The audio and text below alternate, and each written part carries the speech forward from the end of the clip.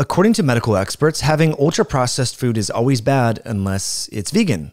I know it sounds a little counterintuitive, a little bit conflicting, but let's review this opinion piece that was published in Clinical Nutrition Open Science by our friend Michael Greger, the author of the book, I think it's called How Not to Die. The title of this opinion piece is, Are ultra-processed plant-based meats better than the alternative? Okay. In brief, Dr. Greger makes the assertion that plant-based meat alternatives are across the board nutritionally superior to their meat counterparts. Now, I think this is really interesting because let's just think about the composition of a plant-based burger or a meat alternative. Usually it's soy, wheat, or corn-based, and usually the oils are, as you likely know, canola, corn, or soy, and you're not getting any creatine. The protein and the amino acid composition is dramatically different. We've reviewed a study that I can link to right here in the video, where individuals randomized people to have either a plant-based meat patty or a actual hamburger and looked at muscle protein synthetic rates. And what they found was that there was orders of magnitude higher fractional muscle protein synthesis. It was about 40% higher in having just the basic burger patty versus the meat alternative and plant-based meat patty. But let's get into this. I think this is just incredibly fascinating. So Dr. Greger goes on to say, studies link high consumption of ultra-processed foods to increased risks of a variety of adverse health outcomes, including all-cause mortality. However, these associations appear to be largely driven by sweetened beverages, sugar-sweetened beverages, processed meats, raising the possibility that plant-based meats could ironically offer a solution to the ultra-processed food problem. Unlike other ultra-processed foods, plant-based meats rated as healthier than foods they are intended to substitute and similarly countervalue other negative criteria typical of ultra-processed products. Compared with plant-based meats, conventional meat has the inferior nutrient profile, higher calorie density, and more missing phytonutrients, and results in less satiety and more weight gain, gut dysbiosis, and oxidative stress. All right, let's pick this apart one by one, shall we? This is really interesting. So evidently conventional meat has an inferior nutrient profile compared to plant-based meat.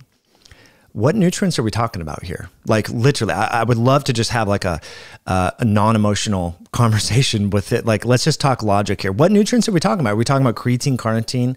Are we talking about branched chain amino acids? Are we talking about zinc, iron, B12, methylfolate, riboflavin? Like what nutrients are we literally talking about here? Because when we're speaking about the wheat protein that is found in these plant-based meat products, it's not been fermented. It's bound up to phytates and enzyme inhibitors and anti-nutrients and oxalates. And all the micronutrients found in conventional wheat and corn and soy, it's bound up to enzymatic inhibitors. It's inaccessible. And so I'm not anti-grain, as many of you know. When I do eat grains, whether it's corn, it's nixtamalized. This is an ancient process, and we've talked about that with our friend Bill Schindler. We did a great episode all about how corn can be made more accessible, the nutrients in there, by the process of nixtamalization, and how Native Americans and ancestral peoples have been doing this forever. And this is why when the Europeans just started eating corn like the Native Americans, there was pellagra all over Europe because the nutrients were not accessible, because corn has historically been nixtamalized with wood ash, and the Europeans didn't know how to do that. In the same case, when you go to Europe and you have bread that has been properly fermented via the sourdough fermentation process, you have both probiotic yeast as well as probiotic bacteria that are breaking down all the anti-nutrients. They have phytase enzymes in there that are breaking down the phytic acid to make the minerals more accessible, to lower the gluten content, to make the wheat have a lower glycemic index, right? So when you're going to get a plant-based meat patty, the nixtamalization of corn and the fermentation of the wheat it's not happening. These companies are not doing that. They're just giving you straight up corn or straight up wheat, or worse, in my opinion, soy that has not been properly fermented. So this is the thing. I think soy, when it's fermented, is probably okay. The goitrogens, the anti-nutrients, periodically consuming that might be okay. But how we're consuming soy and corn and wheat in this country is not consistent with how historically humans have been consuming these grain products. So All these ultra-processed food companies are now selling imitation meat products that have not undergone the traditional cooking methodological practices that make these foods more nutrient dense, right? And so when we compare the nutrient profile of a burger to a soy burger or corn burger or wheat burger, we're literally comparing apples to oranges because the nutrients in meat is accessible. There's no phytic acid, there's no goitrogens, there's no anti-nutrients, there's no tannins, there's no oxalates. Like you're getting the zinc, the folate, the iron, the magnesium, the B12, the riboflavin, the carnitine, the creatine, the branched chain amino acids. You're getting all these things right there. You don't have to like break down any of these anti-nutrients. So I'm really curious what Dr. Greger is talking about. Now, he continues on to talk about LDL cholesterol in this, and I want to speak to that because I think it's really important. But friends, I just want to pause. If you're enjoying the content, hit that like button. I'm grateful that you were here. Now, since we're talking about nutrients found in meat, one of my favorite nutrients in animal flesh, from whether it's fish, whether it's eggs, whether it's meat, is creatine. We talk a lot about creatine here. And one thing that a lot of people don't understand when it comes to creatine is to get creatine into your cells and into your brain, you need electrolytes.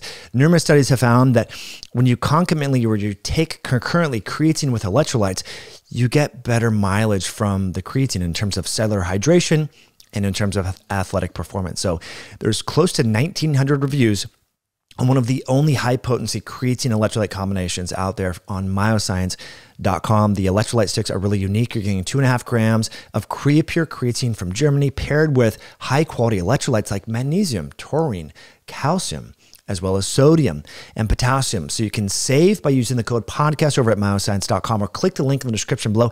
You want to take this around exercise, either before or during exercise. When you move your muscles, you actually increase the absorption of creatine into your muscles, where it can help with cellular energy production and hydration during your exercise sessions. Okay, so getting back to the study, I just think this is so incredibly fascinating. These studies still talk about LDL cholesterol all the time. It's like, well, see, when you have a plant-based meat product, it lowers LDL cholesterol.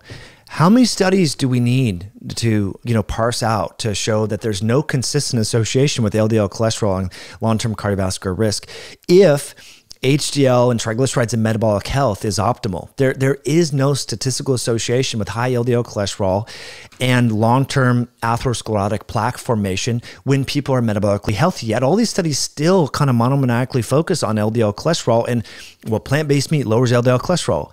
Well, what does it do to triglycerides? Some of these studies have actually found that, yes, when you go on a vegan diet, your LDL goes down. This is like physiologically, we understand mechanistically how this happens, but oftentimes triglycerides go up, which, this may be news to you, is an independent cardiovascular risk factor. So that's something to consider. So he goes on to talk about how, well, even compared to grass-fed meat products and so forth, there's more phytonutrients and nutrient density in plant-based meats. But I think it is important to understand that grass-fed meat and pasture-raised meat actually has quantitatively similar amounts of phytonutrients compared to even grain-based products. So I think that's really important because, what's going to be the main protein source in a plant-based burger?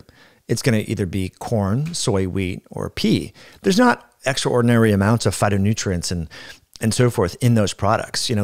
These burgers aren't made of blueberries or beets, right? These are just straight up grains that don't have any phytonutrients. But when you actually look at some of the work that Stefan Van Vliet has been doing at Utah State University, pasture-raised meat and grass-fed meat and bison is phytonutrient rich. Like, these are things that we should be categorizing as health foods because of the phytonutrient composition. And they're getting into the flesh because the rumen is amazing. When you think about the rumen of cattle, it's equivalent to 2 to 3 kegs of beer in terms of its size, trillions of microorganisms that are able to ferment all of the cellulose found in indigestible grasses and grains to us humans and convert that into microbial fermented protein that increases muscle protein synthesis in those animals. So I think that's just really fascinating. So in the study, he goes on to talk about, well, salmonella is the leading cause of foodborne illness. And then if you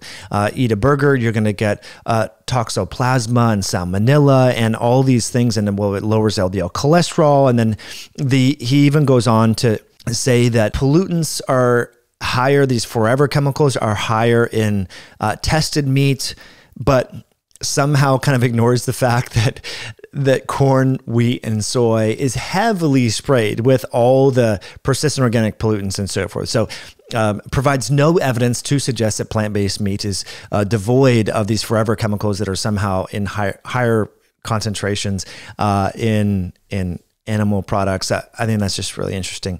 My friends, I just think that there's like propaganda out there, and there's just a lot of push towards these these imitation meat products, because this is the biggest area of food right now where you can invest in, right? Like there's not a lot of money to be made in ranching. And that's really why Procter & Gamble got into cottonseed oil and convinced Americans to shift away from butter and lard to start to use cottonseed oil because it's so much cheaper. Think about it. You have to, milk the cows and then churn the butter and then, or get the lard from the pigs and so forth. And now you have this waste product that's converted to a food product. And it's just, there's a lot of money to be made in these plant-based meat like compounds, and a lot of venture capital, heavy investment. And there's a lot of push, for these mainstream doctors to get on board with this and recommend this. But I think we're sort of missing the forest through the trees. I would love to know what you think. And if you read this article and what your thoughts are, let me know in the comment section below, my friends. To me, I think it's just funny. It's just like, okay, here we go again. So let me know what you think. I appreciate you watching all the way to the very end. I'll put a link to this journal article in the description below. We'll catch you later. Bye.